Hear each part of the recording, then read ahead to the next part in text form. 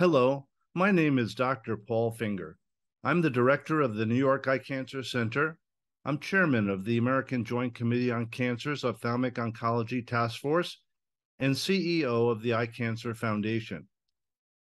My training is as a specialist in ocular tumor, orbital disease, and ophthalmic radiation therapy. In honor of Sonal Yadav's book, Retinoblastoma, Diagnosis to Management, I'd like to present a video educating viewers on retinoblastoma worldwide, what it is, how it affects children in high, middle, and lower income regions, and their global outcomes. Welcome.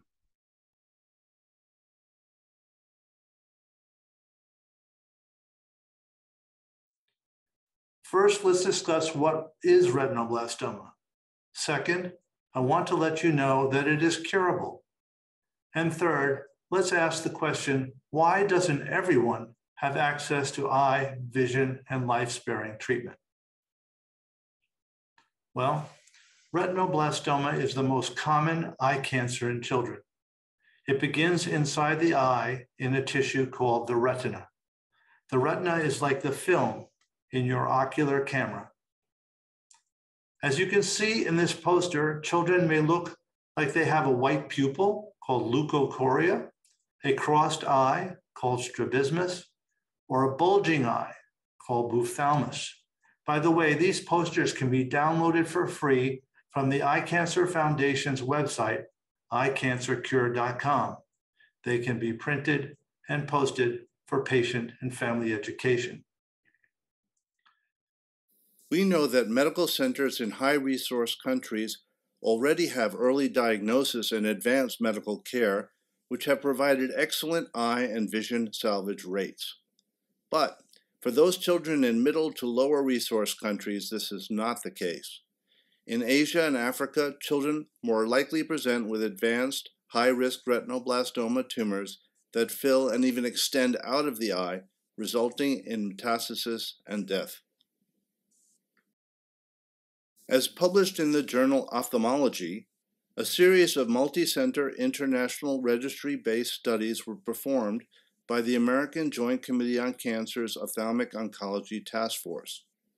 These efforts included 41 eye cancer specialists in 18 eye subspecialty centers from 13 countries on 6 continents. This research showed that overall survival, globe salvage, and visual acuity outcomes have been compromised due to disparities in socioeconomic and related healthcare factors.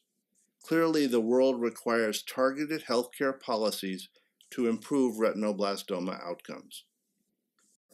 The number of children developing retinoblastoma is proportional to the size of each country's population. Further, in high-resource, lower population, lower birth rate countries like Japan, the USA, and in Europe, more resources are applied to fewer children, resulting in better outcomes. In addition, these countries have national retinoblastoma registries and nonprofit charities with outreach not found in the lower resource countries. In contrast, 83% of children with retinoblastoma are born in Asia and Africa. India leads with the highest number of retinoblastoma cases in the world. India alone has nearly 2,000 cases per year. To complicate matters, most of these children come from resource-poor areas, thus suffer delays in diagnosis, resulting in children presenting with more and more advanced cases.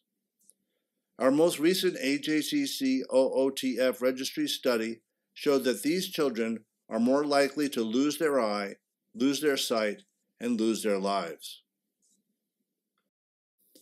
To complicate matters, low-resource families are more likely to have their decisions influenced by religious beliefs and gender preferences. Financial instability and scarcity of ophthalmic resources also contribute to delays in retinoblastoma care. Once these children reach care, treatment is both psychologically and financially devastating to the family. Clearly, there exist two worlds of retinoblastoma because rates of eye salvage and death are different depending upon where in the world you're treated. Due to early detection followed by successful available local, systemic, and salvage therapy, children in high-resource countries are more likely to die from second, non-ocular malignancy. This is not the case for children in lower-resource countries, whom are more likely to lose their eye and die from metastatic retinoblastoma. While survival and palliative pain-free therapy are common for one world, there is a high-resource world where a safety net of systemic and life salvage therapies have shifted the focus to maximizing eye and vision salvage. Paraphrased from the enlightened Indian leader Mahatma Gandhi, let us ask how we can be the change we wish to see in this world. The answer is complicated. I want you to know that such progress is possible, but it will be difficult and unfortunately slow. Low-resource countries need to raise awareness amongst both the public and medical sectors. Referral pathways to trained eye cancer specialists must be made available for prompt diagnosis and treatment. Retinoblastoma specialists must be equipped and funded to provide protocol-based care.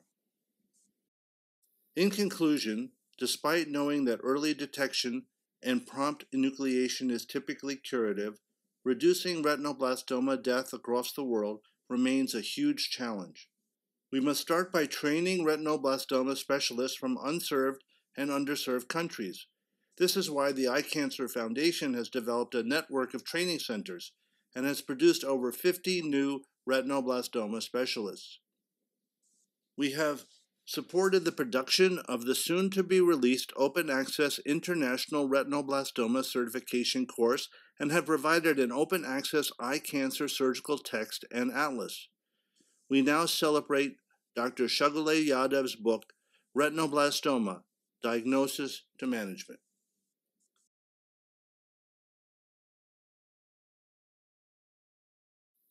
However, these doctors cannot do it alone.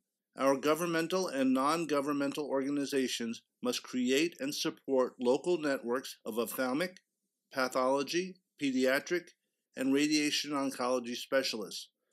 Only they can foster the synchronized multi-step approaches that involve public awareness, professional training, infant eye screening, and medical economic development.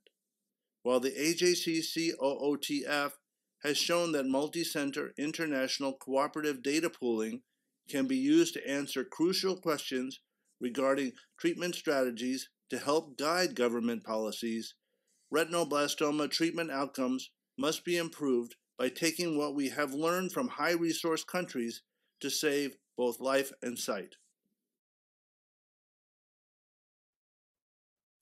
Thank you for taking the time to listen to my presentation. We are all in debt to the Eye Cancer Foundation for supporting research and educational opportunities. We are all grateful to Dr. Sonal Yadav for sharing her experience in this book. We all want to help you, your children, your families, and all the families around the world. Please consider visiting our website, https://eyecancercure.com. Thank you and have a nice day.